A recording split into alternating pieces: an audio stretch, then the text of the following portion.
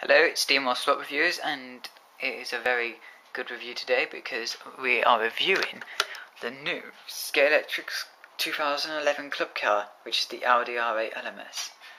And as you can see, just look, it is an amazing colour scheme. This is a Phoenix Racing car.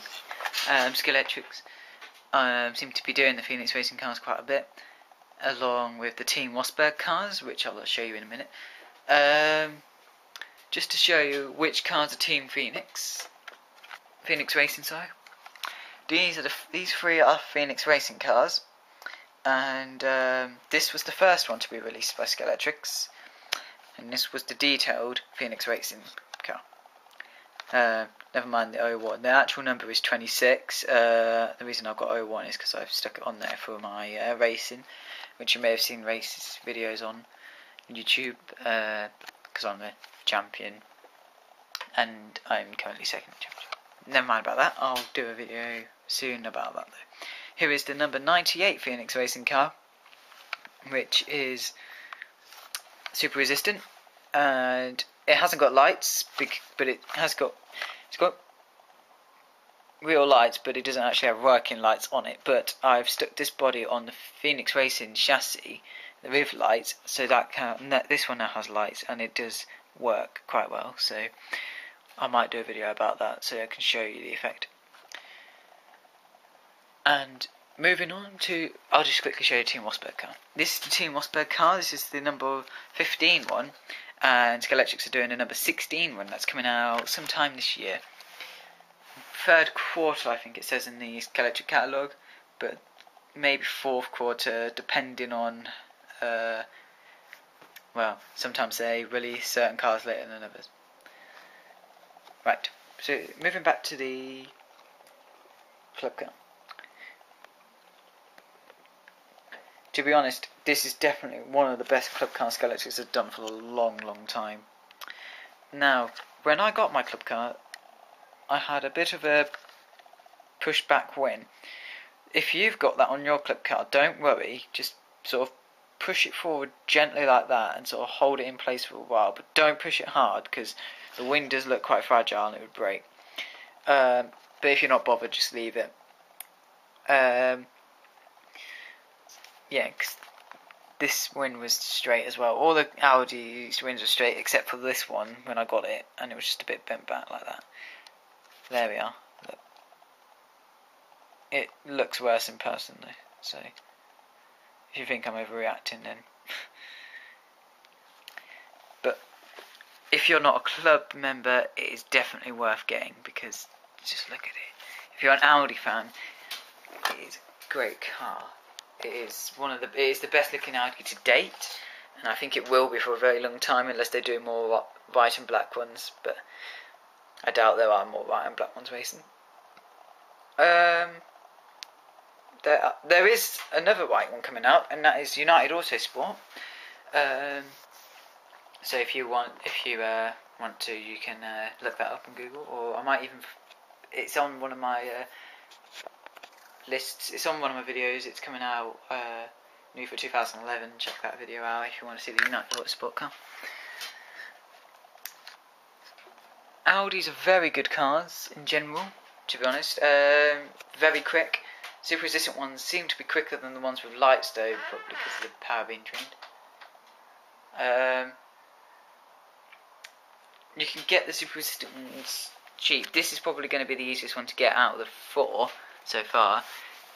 This is quite easy to get. You can get that for about 25 quid, which is a reasonable price, considering that it's sort of hard to get hold of. This is very hard to get hold of on eBay. Generally because very few are actually made, so if you haven't got one yet, you're going to have to really try hard to get one. You could go to slot car shows to try and get hold of one, but you would have to pay full price for it. But yeah, this is probably the rarest one out of the four. Club car one is probably the second rarest, hardest to get hold of. To be honest, it is actually the cheapest out of the four, because it's only £27.50 to join the Scalextric Club, and with that you get a catalogue as well, which is worth about £6. So already you've made £6 on a car, and cars cost about £35 now.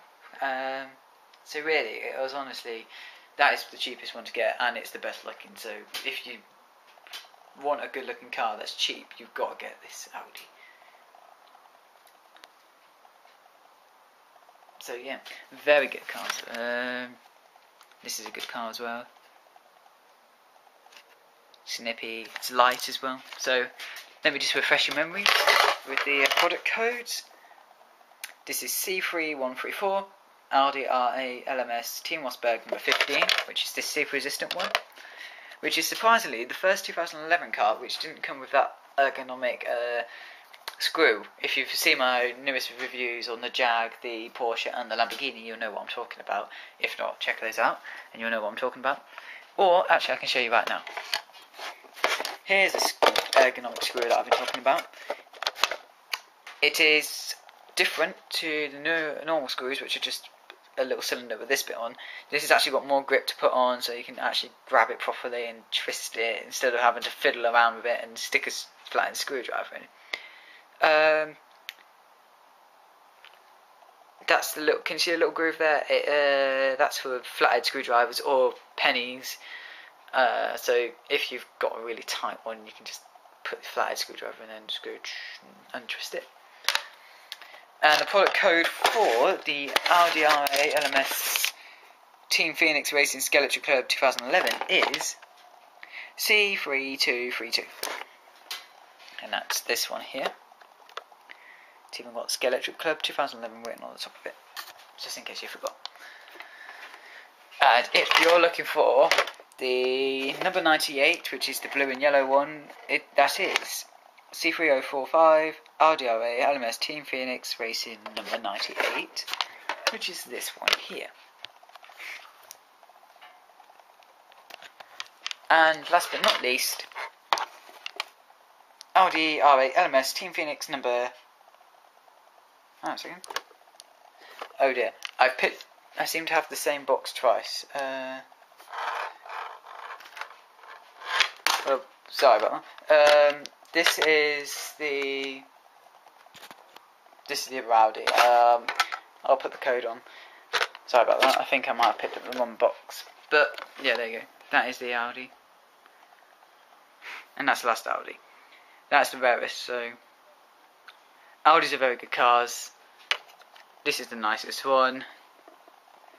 This is a good car as well, and that's probably one of the easiest to get hold of, and that's the cheapest as well. So thanks for watching.